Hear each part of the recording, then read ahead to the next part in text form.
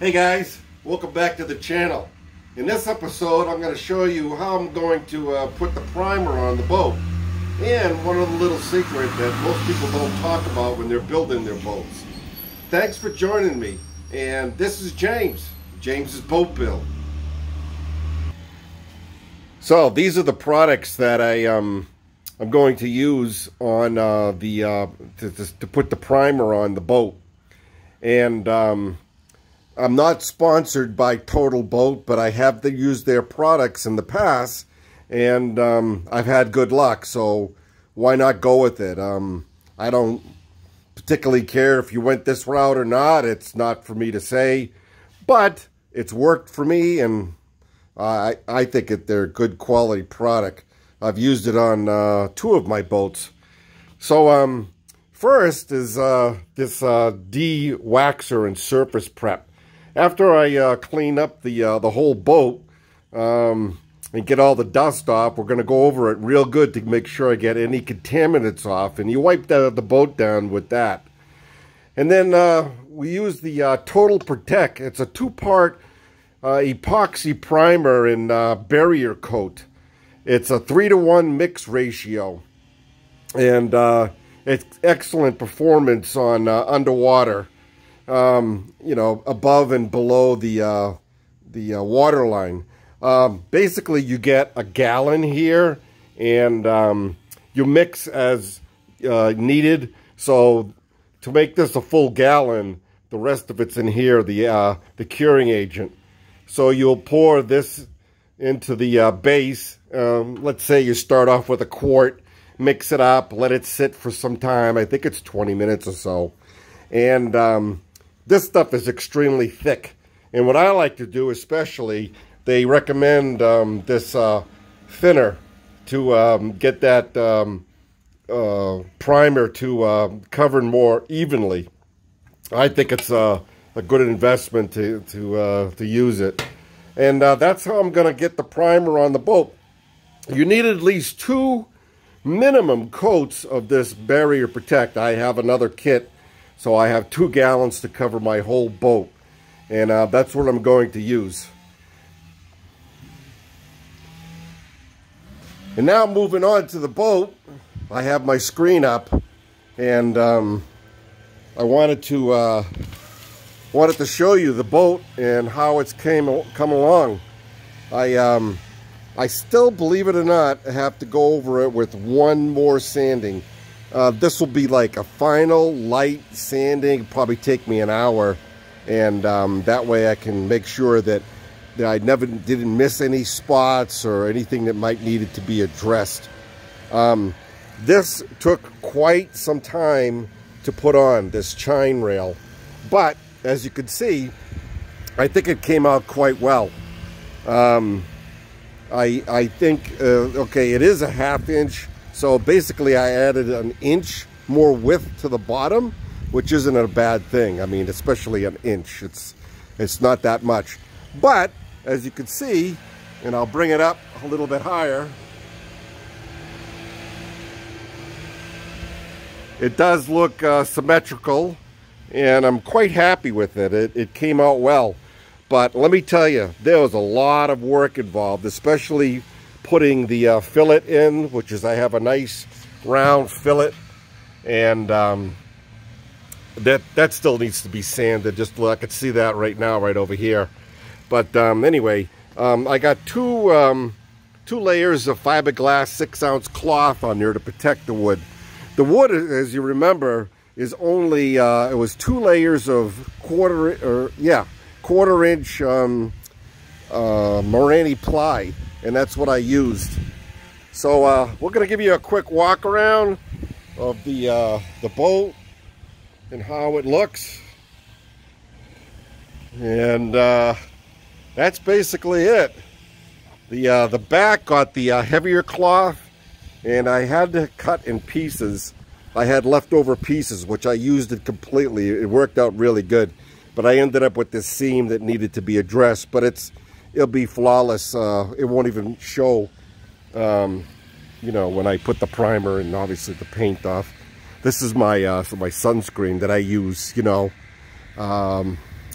Hey, you know, just to get off subject again, you see that screen?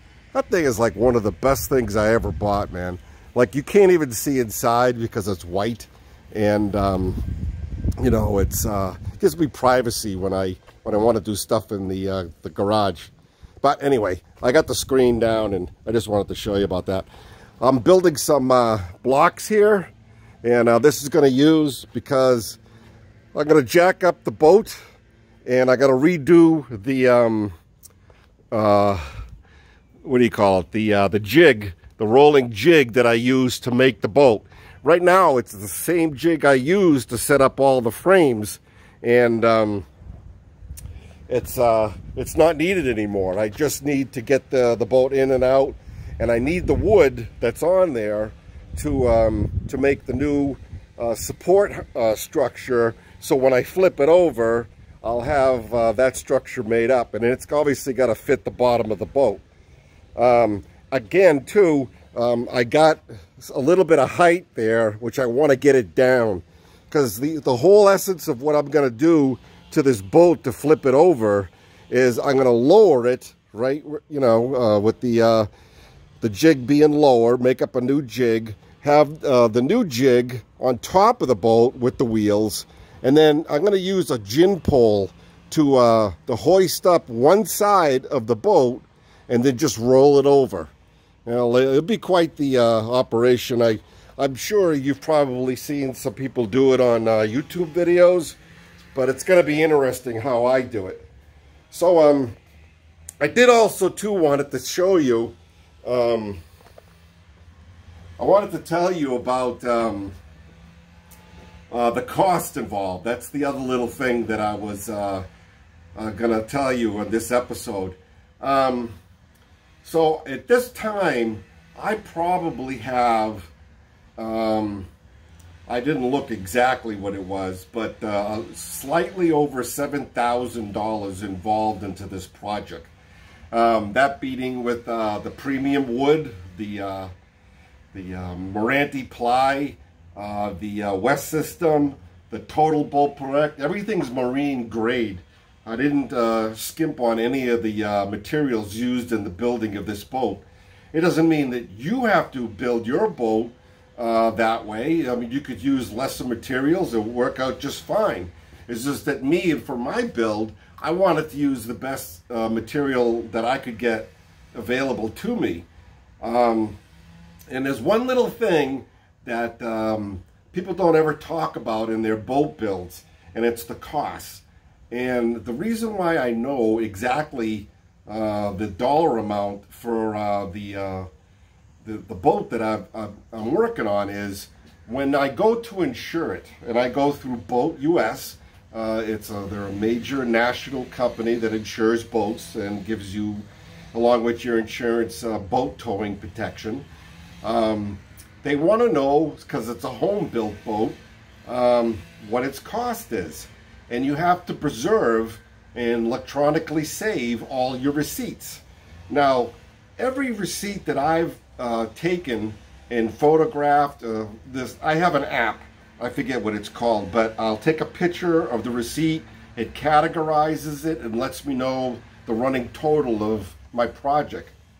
I want to say it's exactly like $7,200 at this point. And so with me knowing that, and when I submit and when the boat is you know, ready to be put in the water, I want it to be insured. And that way, the first thing I wanted to know is what's the cost of the boat, so I could show them all the receipts. And to the state of Florida, my home state where I'm registering the boat, they want to know if I paid the taxes on it. So obviously, if I come up with all of those receipts, they know, okay, you know, obviously paid the tax on it. So I don't have to pay this humongous tax bill when I go to register it. That's what the Fish and Game is going to want to do to see this boat. They basically want to see the boat and what you did, and, you know, they want to see your receipts. So it's really crucial that you do save your receipts in a project like this. That way you can prove to the insurance company how much you spent on the boat, and you can prove to the state that you do pay your taxes. And that little app is tremendous. I'll get it to you next time, or I'll make a note of it on the in the below column of this video. That way it'll help you out if you're interested. I'm not a sponsor of that app, but it certainly worked out good for me. So, and it was cheap. It was really cheap. And but anyway, going back to the expenses, not only do I you know, put things down like this stuff, the paint and the fiberglass and the resin and the wood and the screws and the nails and so forth and so on. Also too, like tools that I ended up buying, like I bought this sanding, you know, oscillating sander, and that's part of the build. I bought a nice little sander from Makita. It's a little finger sander, and that's part of the build. And you know, anything that I've used, my my little suit that I wear, even though it's disposable, sandpaper, glues, anything I've used to help me build that, whether it was a tool or materials or just a piece of sanding paper, I put down as the cost of the boat. And you say, wow, that's really being nitpicky. What's really going to blow your mind is when you go to insure the boat. And let's say I come up with the value of, let's say this whole project, the engine, a new trailer, everything, I got between $25,000 and $30,000 into this project. Let's just say for a round figure. Hopefully it's not going to be that much. But and the major cost is going to be the engine. I'll be dropping probably $15,000 on the engine, a brand new 200 Suzuki. But they'll all say, okay, so you have receipts totaling up $25,000. Well, it's like, well, wait a minute, that doesn't include my labor. They don't care. It's a home built boat. It's like, well, you could see this boat is worth, you know, probably $85,000. And they'd be like, they don't care. You're a home built guy. They'll only pay you for your expenses used in building the boat. And that's the little secret that no one ever tells you about if you ever want to insure the boat. And I don't know why you wouldn't want to insure the boat, because it's cheap. It's like $200 for the year. It's here in Florida. It's like, why wouldn't you? And it includes towing. So anyway, that's where we're at. That's my project, and I thank you for joining me in my little video blog here about my boat build. I won't be probably putting out as many videos as I have in the past, because let's face it, there's not really that much progress. I mean, you know, if you want to sit there and me record the paint and you can watch it dry, but I can't believe I said that. But you know what I mean. If there's something really exciting, I'm going to put it out there. I'm going to have it for you guys. I'm not forgetting you. I mean, God strike me dead if I'm not going to post this whole video blog all the way into the water. I mean, we're going to see the rigging, how I rigged it out, how I flipped the boat over, how I painted it, all those things, guys. Just subscribe and come along with me. I mean, what else is there to do? You know what I mean? All right, guys. Thanks for tuning in, and y'all be good. And this is James, and have a good day.